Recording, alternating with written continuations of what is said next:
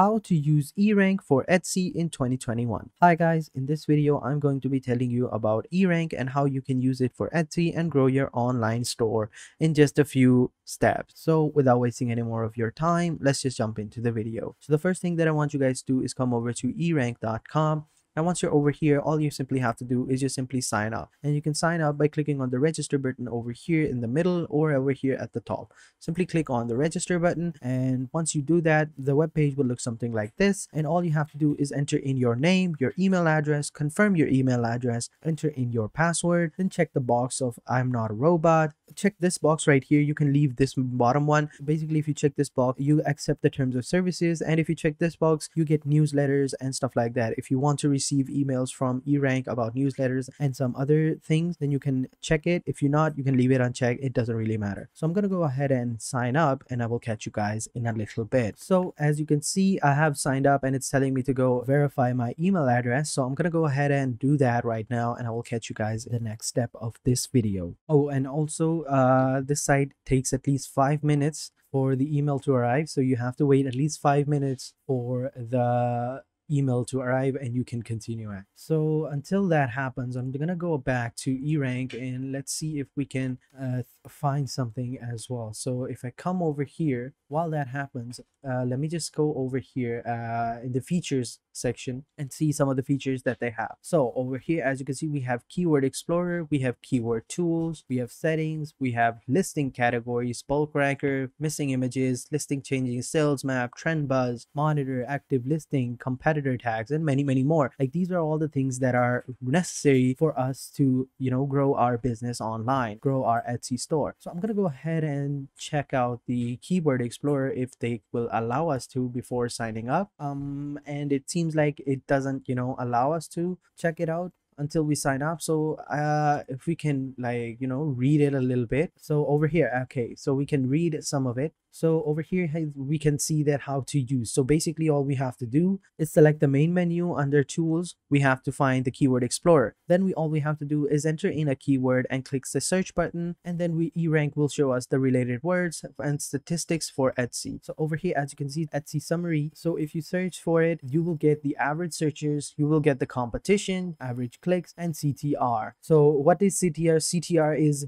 click-through rate. So it's over here, as you can see, click-through rate. This is a percentage of searches that resulted in a person's clicking on one or more listing. If the CTR is over 100, that means that on an average, every searcher is clicking on more than one listing each time they search for that keyword, which we need to keep an eye out for. And we need to keep an eye out for the competition, the number of listings that we found on Etsy, and we need to also keep an eye on the average clicks. This estimated the number of listings that were clicked on after a person searched for the keyword. So we have to keep an eye on all three of them. All three of them have to be high except for competitions. Competition should be as low as possible, and the rest of the things should be high. And when that happens, that means that we have finally found our perfect word. And then down below we have search trends as well. It basically shows a graph of how the search trends are happening, and then we have market share, and then we have market trends and stuff like that. All the things that I will be showing you. If I get the confirmation email, I think it should be coming here any moment now. Okay, so I couldn't find the email for some reason. I tried it again.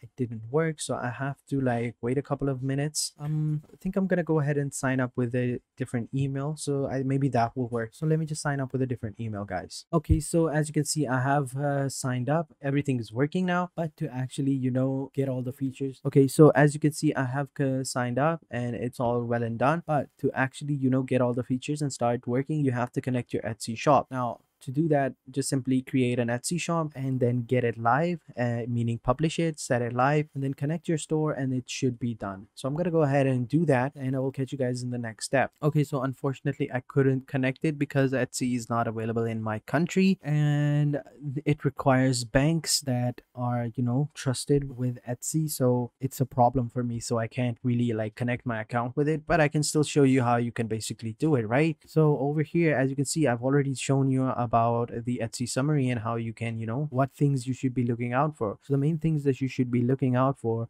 are average searches, our competition is higher searches, low competition, higher clicks, and higher CTR percentage. These are the four things that you have to look out for. And then down below, as you can see, market share, all paying members. So you also have to look out the market share as well. So over here, as you can see, if you search for a product, you have to make sure that which store has the higher share of that product. So in this one, I don't know what product they're selling, but clearly Amazon is the one with the highest ones, and it sees the second one. So you have to keep an eye on that, and you have to make your products, trend on both. I recommend like selling your products on all these stores, at least all three of these: eBay, Etsy, and Amazon. Pinterest and Google Shopping doesn't really matter, they aren't that big, so you'd be just wasting your time over there. So Amazon, Etsy, and eBay for now, and then if you feel like it, you can go sell your products on Google Shopping and Pinterest. And then we have market trends. So the popularity of the keywords can vary remarkably on each marketplace. The market trend graph shows the past 15 months of data to help you anticipate when keywords are most popular across each of the marketplace Erank tracks. Note here too, in this case, where there is not enough data to meet the minimum threshold to provide an accurate estimate, Erank will be unable to provide you with such volumes unestimated. Again, this is common for niche product as long tail keywords. So as you can see over here, there weren't not a lot of data, so they couldn't like predict for Etsy over here. Like as you can see, for Amazon is a pretty big market, so the black bar is always is up, so Etsy is the orange bar, and as you can see, it's flattened right here. So you have to make sure that the keywords have more data in them as well. And then you have related searches. Basically, this will help you to find better trending keywords, synonyms, and related long tail keywords for your product titles, tags, description. The word ideas you get from this section are all based on what real buyers have been searching for and for on Etsy, both recently and over the past years. So you have to be sure to keep an eye on this one as well. Related searches can help you like understand which keyword is most suitable for your needs, and you can go ahead and do that. And then down below, you have related search column headings. So you have keyword, you have search trends, character count, average searches, average clicks, average CTR, competition, Google Shopping searches, and many more. So basically, you get all the bells and whistles for Etsy and other stores in the Erank as well. In Erank, so you don't have to worry about anything. Like I said, I would have shown you guys how you can basically do that, but unfortunately, I couldn't connect my store with Erank. I don't know why they do that. I mean, they should at least tell you. I mean, they should at least let you, explore a little bit so before you connect your store. But I guess it's their choice. I guess that's how they made it. But like I said, it's still a pretty good website. It gives you all the necessary tools for you to search. I don't understand why it doesn't let me connect to my Etsy account, because it looks something like this. Like over here, like if I go over to Erank, if I log in over here again, it just shows me this homepage. Like I have to connect my Etsy shop to this account. But if I click on connect Etsy shop, and I click on allow access, it just doesn't work. Like it says my shop is down. Well, that is because I can't connect my shop at this time, because my shop isn't open yet. It doesn't make any sense.